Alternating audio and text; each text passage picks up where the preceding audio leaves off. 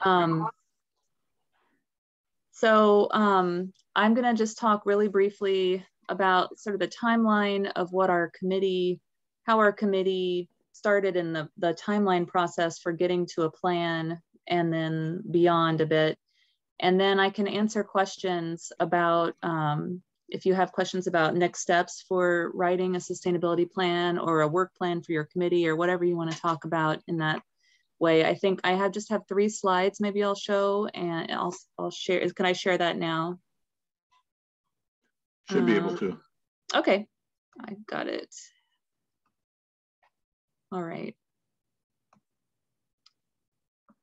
So can you see that? All right.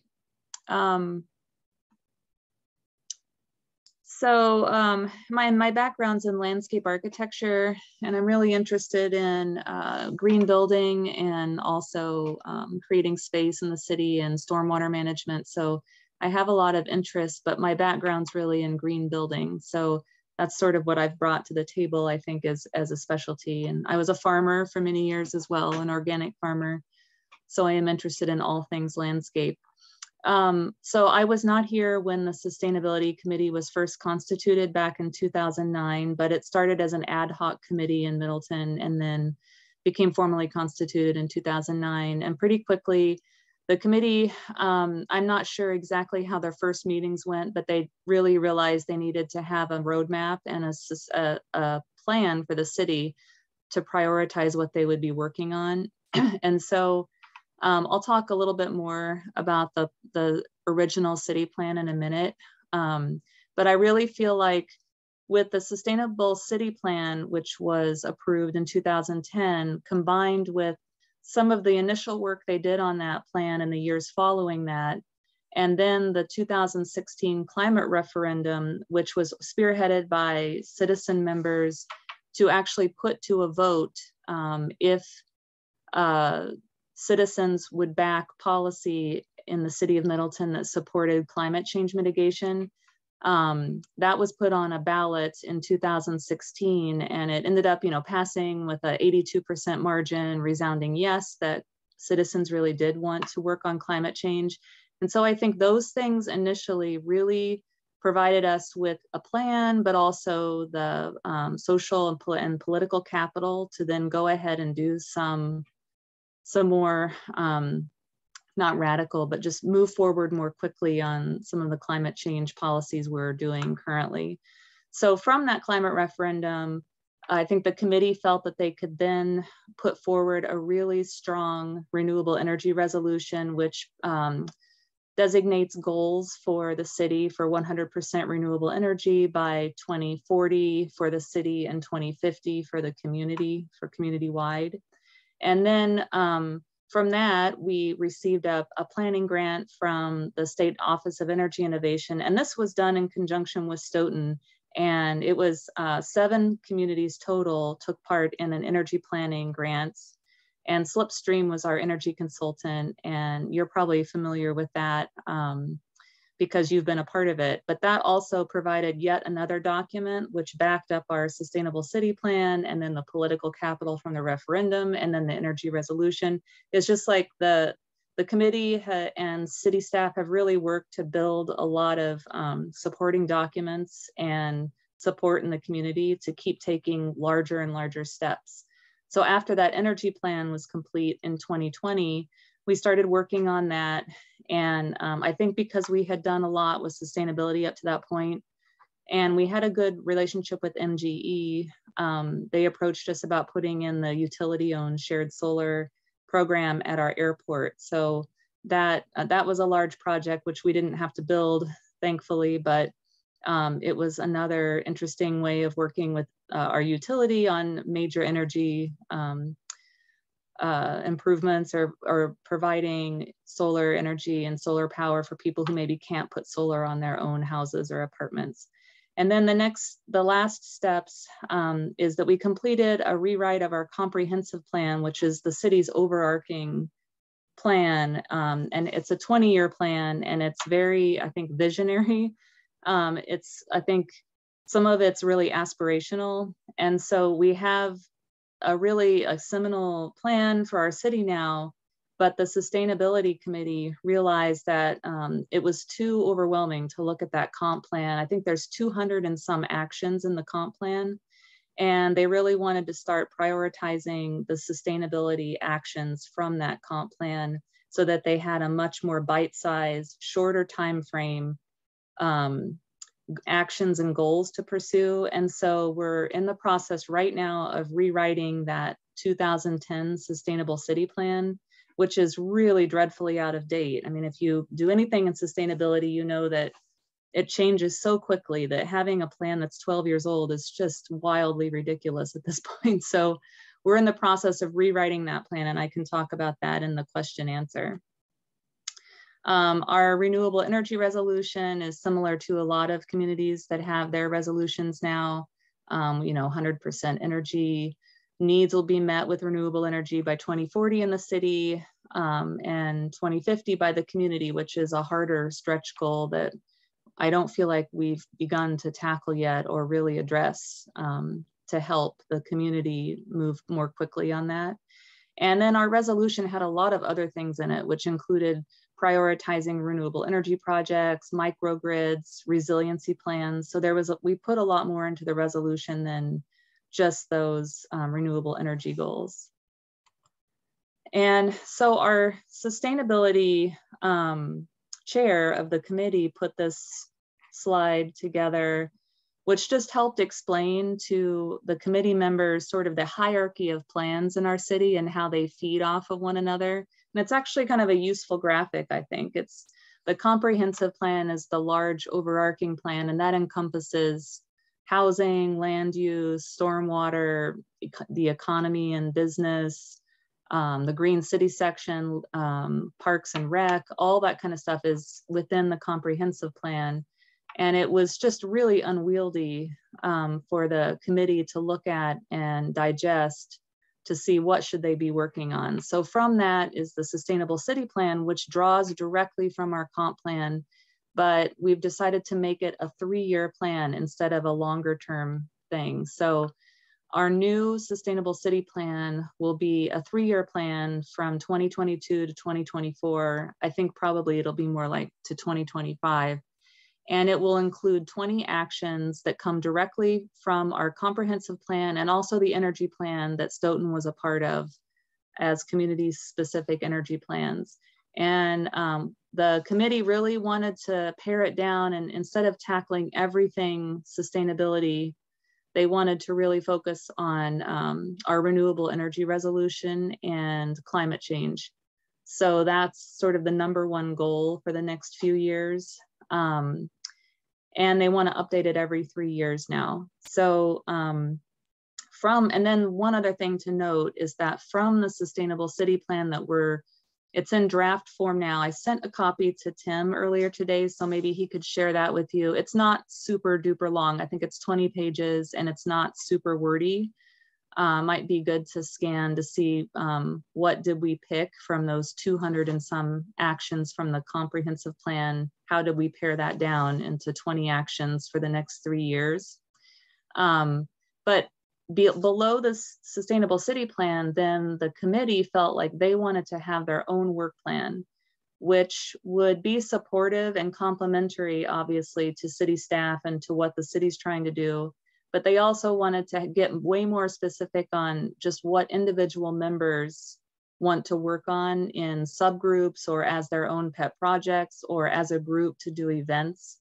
And so they made a work plan which lasts 1 year, and it includes things from the Sustainable City Plan or things that feed into our sustainability plan, but it also are things like running different types of events and sort of the what we're working on this year plan. So that's been helpful to sort of guide the Sustainability Committee on what things they should focus on. And it gives them a lot more to do rather than just waiting for me as city staff to present them with things to vote on. They actually have some agency in what they're working on, and they can choose to work on specific projects. And so I know that I think right now, maybe looking at a survey or how to do that. And when our original plan was written back in 2010. I would say it was, there was a lot of community engagement, which I feel is very important for community buy-in. I think especially in these smaller towns and cities like Stoughton, if you can get a group of citizens, you know, partially from your committee, but then anyone else you can get involved in surveys, the business community, that really helps provide, I think, a base for your plan. And a lot, if the more buy-in you have, I think the more successful you'll be. So we originally did a business survey and a community-wide resident survey, and combined those. And then after they had the survey results, they analyzed those with, I think there were originally 2 or 3 consultants which worked together with the city on the original sustainability plan. And there was city budget put forward to do that. And I can't remember how much. I can get you the dollar amount if you'd like, but it's like 12 years ago, so it may not even matter how much we spent on it back then. But Slipstream at that point was divided into 2 different firms, WEC and 7th Generation perhaps. And then there was a third consultant that was somehow involved.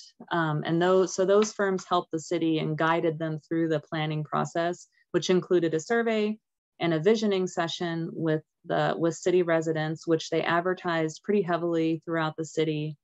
And there were quite a few people show up. I don't know if it was nearly 80 or 90 people total showed up to the visioning session. That included city staff and the committee members. And really there, it was the community who set the vision statements for and decided what would be in the plan. So the vision statements were super aspirational. It would say things like, Middleton is a net zero city and zero waste city and that kind of thing. So it was, it seemed a bit unattainable, but that was really the community's vision. And so that's what the committee then wrote the plan to work towards. So it was very driven by the community. And then I think the actual planning, the writing of the plan, I don't think it took a long time because it looks like the whole plan development only took a year total, maybe even less than a year. And I think looking back at how we've used that plan and then what we're faced with now, probably the biggest challenge is understanding which metrics you want to use to measure or track your progress. And what we've learned is that city staff has very little time to track a lot of things, even if it seems very simple, it just really gets lost in the shuffle. So I think you should only choose to track or measure the things that you really want to show progress on or need to know how you're doing progress-wise, and select those carefully.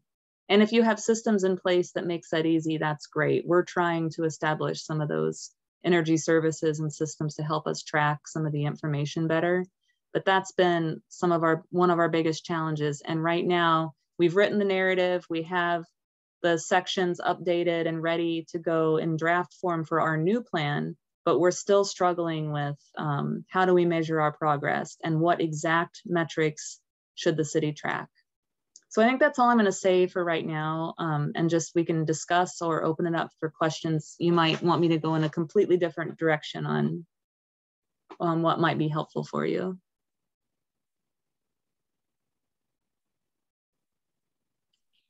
I have a quick follow-up just on what you just spoke to, the tracking progress. Mm-hmm. So I spoke with someone from Monona. A few of us reached out to other communities, sustainability people who were either they're still on the committee or they were there when their plan was written to do the same thing we're asking you to do here. Uh-huh. And that was another thing that he had said too, was be really mindful, I guess, about making sure that what you're going to measure is measurable. Mm-hmm. And he recommended Green Tier. They had some already, I forgot what he worded it, but they had some kind of like worksheets that you can already work off of. Do you use are you in the Green Tier network? Yes. And do you use that worksheet?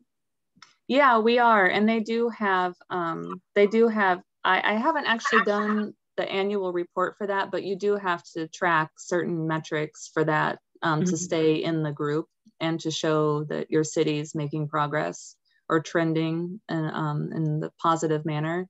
Another useful tool that I think could probably use would be LEED. And you know, there's a lot of different rating systems. So there's the green building rating system, which might have building metrics and energy metrics, but there's the new LEED for cities, which is what we're a part of right now. We're going through the LEED for cities certification. And I find that it has had a lot of really eye-opening metrics that we've had to get for that. And they're pretty high level, but it's actually made me think about that we need to track things that we hadn't been at all. Like we hadn't tracked our waste at all, our waste stream in the city. Like, sure, we can get residential numbers from our waste hauler fairly easily, but that's just that's one portion of our waste. It's not the business district, it's not industry.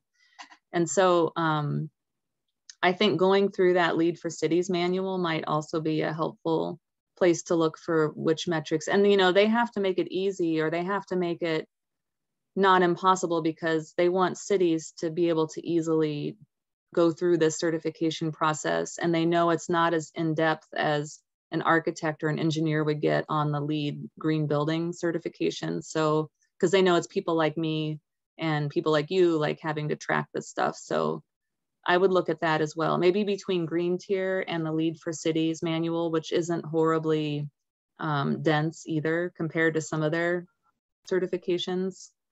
Those are two tools. Awesome, thank you. Hey, Kelly, this is Steve Jackson. Danelle just brought up I think a really good point about, you know, systems for reporting. But how do you guys, and I know it's a challenge because if you have a lot of data coming in from different sources, what system do you guys use, or is it not really a system at this point?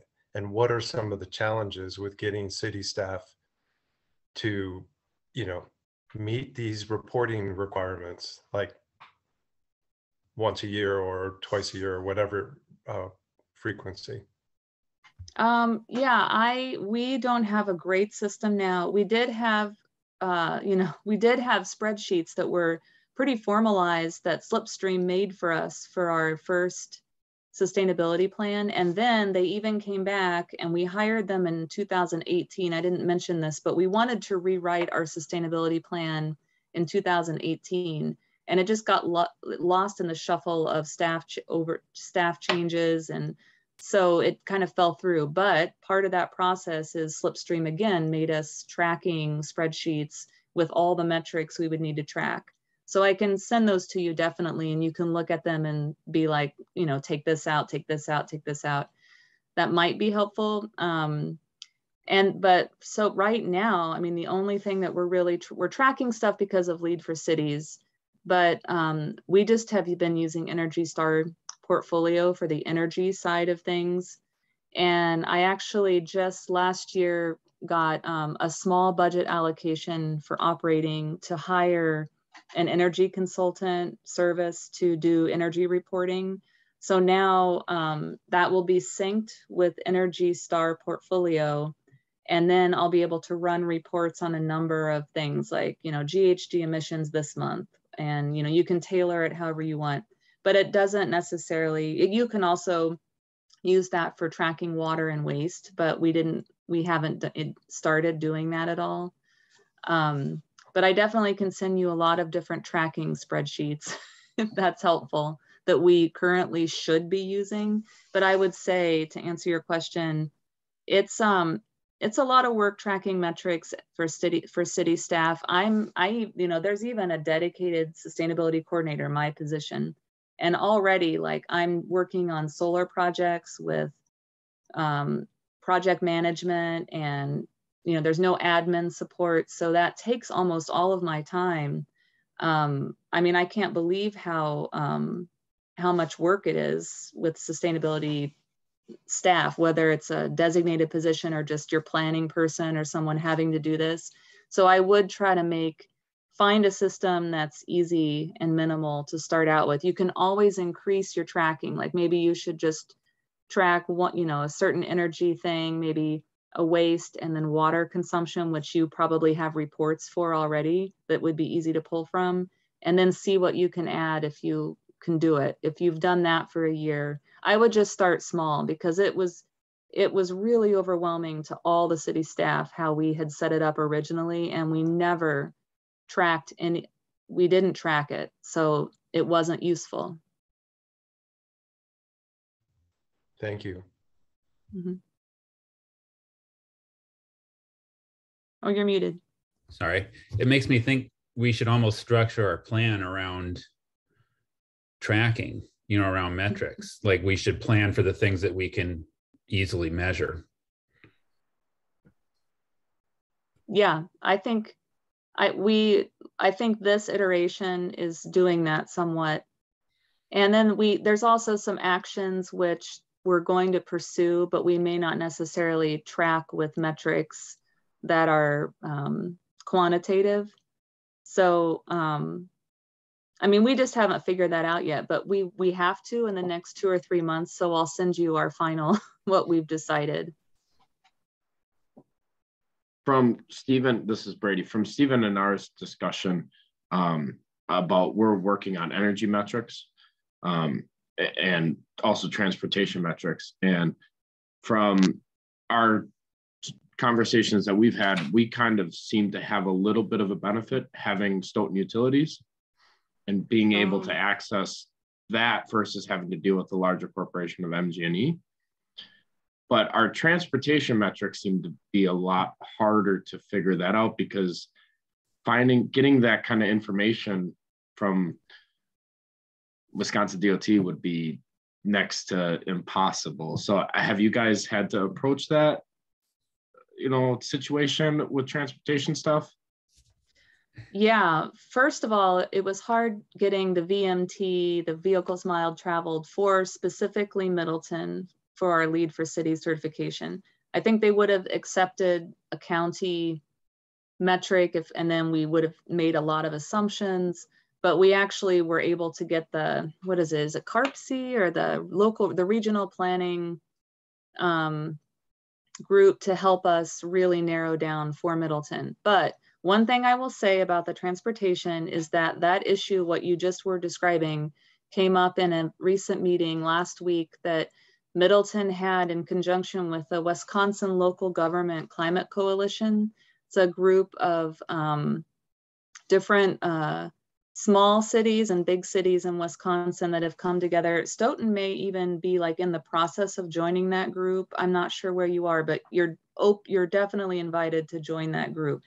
But anyway, this group of cities from around the state has been convening and working on larger state policy issues.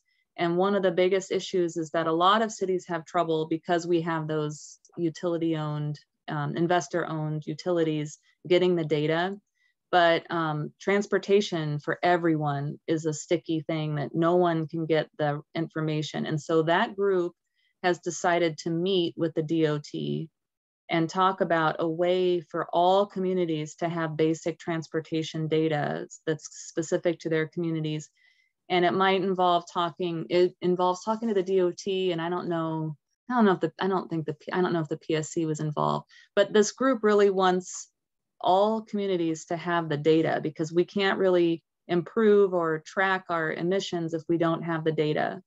And so it's great that you have like the Stoughton Utilities, but for the transportation, that might be coming via the work that this group's trying to do with DOT. It's a good time to get involved, I think, in that group, because it's gaining clout, and people have to listen when 20 communities are demanding a meeting. What was the name of the group? Wisconsin Local Government Climate Coalition. They have a website. It's only like a year old, and they started with the major cities like Milwaukee and Madison and Green Bay and La Crosse and Eau Claire, and now they wanted to sort of get their structure somewhat launched before they started inviting a ton of people.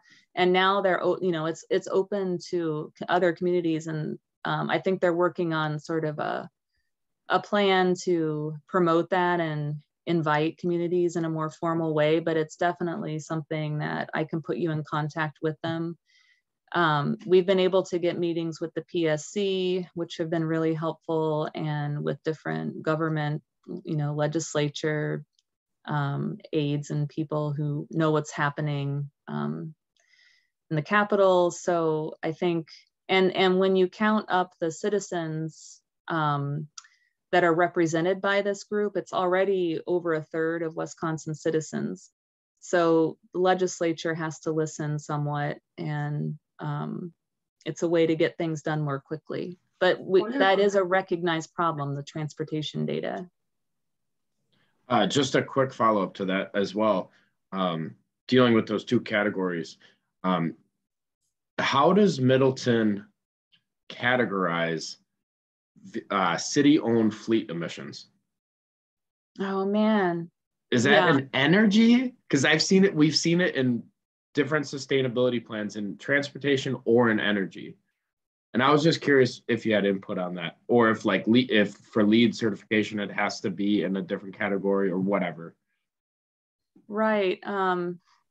That's a good question, because Slipstream really has done a lot of those calculations for us. And I think it might even be in the appendix of that energy plan, how their assumptions for how they figured that for each city. I think I don't know where we put that, whether it's energy or whether it will be an energy or its own fleet thing. But we are right now developing a life cycle cost analysis tool to evaluate fleet replacement choices. And so an engineer on our sustainability committee has he did a ton of research to see if there's a tool that already exists out there.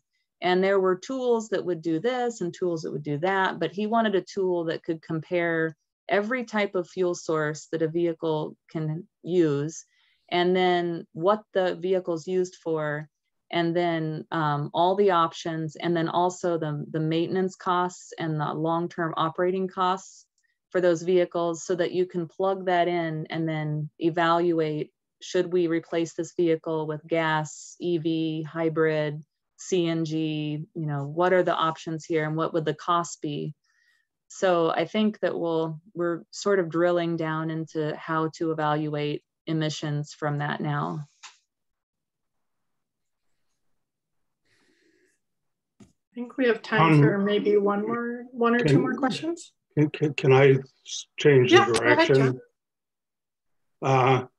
You had a serious flood a few years ago.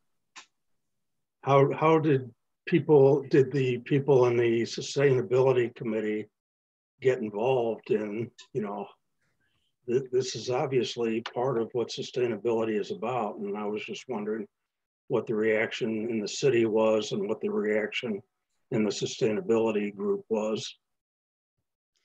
Yeah, that's a really great question, because it was like #1 concern in our community. And the Sustainability Committee really got kind of angry and spun their wheels in a lot of community meetings about, we need to find a way to infiltrate more water, and how to slow water that runs through our community. And so there was a ton of analysis done on locating soils and open land all around our city in conjunction with our Pheasant Branch creeks and the watershed.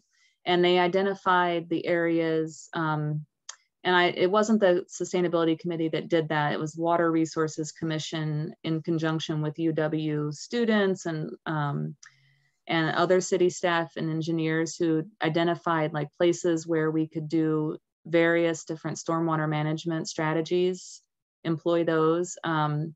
And so there is, what's come out of that is a creek, Pheasant Branch Creek restoration plan. That's not what it's called, but it's a stormwater plan for how to redo our creek corridor to slow water, to infiltrate water. We don't have very many places in our city limits with land that we own or have access to infiltrate water or even slow it down. So it's a real problem.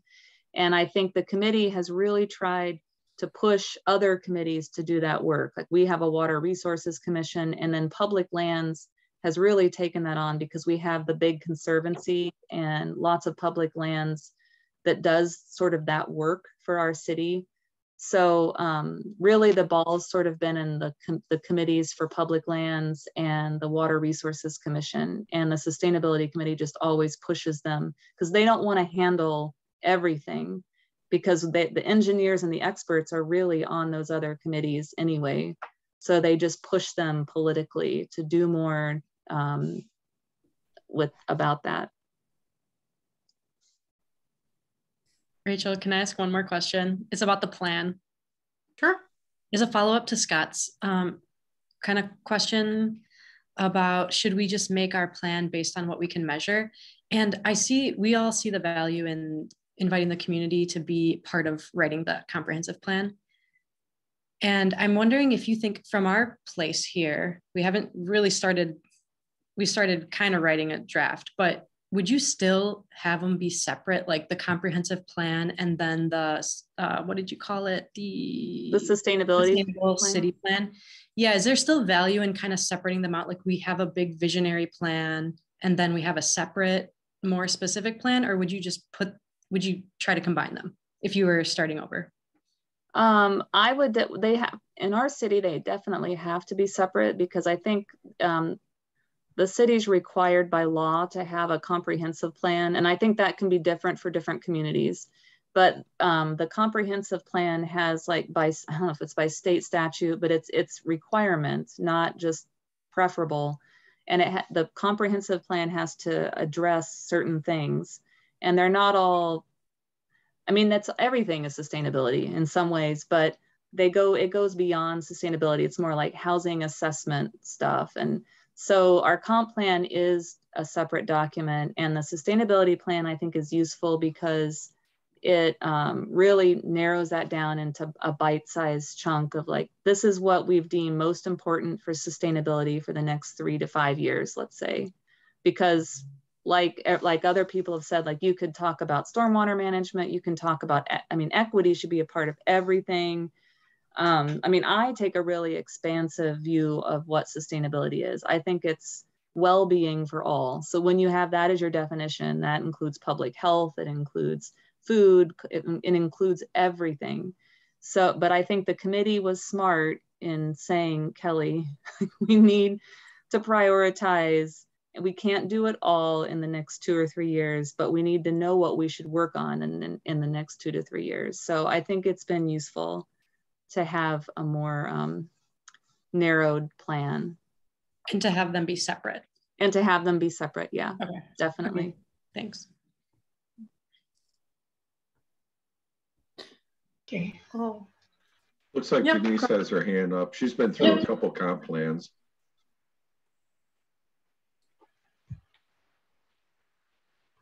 Go ahead, Denise. I have a question. So Middleton and Stoughton have, I think, probably similar housing mix. We have very old houses, and I think that's Middleton does too. And a lot of energy is used by poorly insulated homes, which probably a number of the older homes in your community and our community, probably are poorly insulated. And the research has shown that if you don't have, energy efficient insulation, windows, etc., that uses a lot of energy. So how are you in Middleton addressing that particular issue? Yep. We're actually now, we have, I think, I forget what the housing mix is. We have all that data, but there's so much multifamily housing in Middleton because they've really focused on making it very infill development and dense. But what we've done just this year, which I'm really excited about, but it's going to be a big project, is we allocated about 1/4 of our ARPA funding that we got from the federal stimulus funds towards working on energy efficiency in naturally occurring affordable housing. So that's going to be things like duplexes, could be single family houses, but it's probably going to be more like small 6-unit old housing stock that's existing housing. And we're working with Elevate Energy and Sustainable on doing energy efficiency work in those buildings with, I think it's going to be $450,000 to do energy efficiency upgrades in that particular housing stock. So it will be affordable housing in Middleton that will get those funds. And then Elevate is also working on some beneficial electrification projects in Middleton with older housing stock as well to upgrade their HVAC to all electric.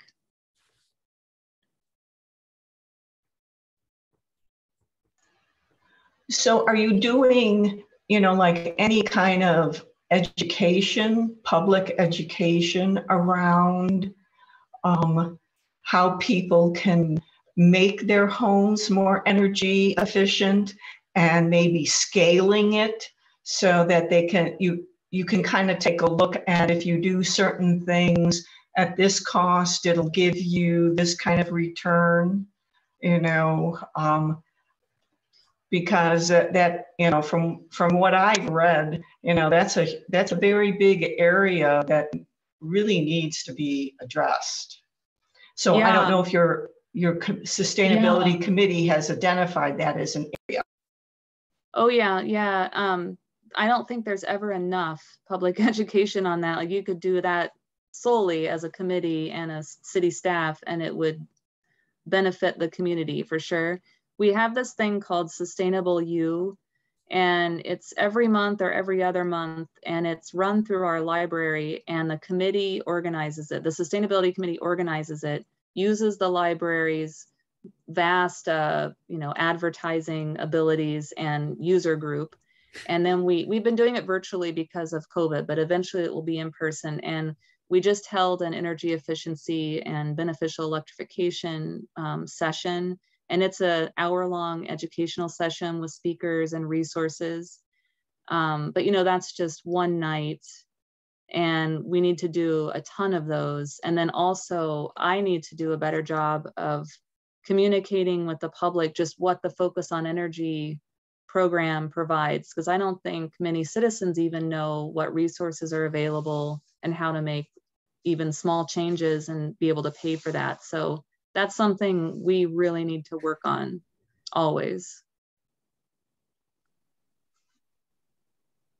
Wonderful. Well, you have my wheels turning for sure. I'm sure everyone else is too. All right. Yeah, if you don't mind sending over that material to Tim or to me, or that would be awesome, Kelly. Lots of good stuff for us to kind of build off of and hear your experience. So thank you very much. Yeah, thanks for having me. Please stay in touch. And I think our committee would love to, meet your committee, or just, any connections we can make between the towns, I've found really helpful. So yeah, that sounds great. Okay. Thanks, Kelly. Thank you.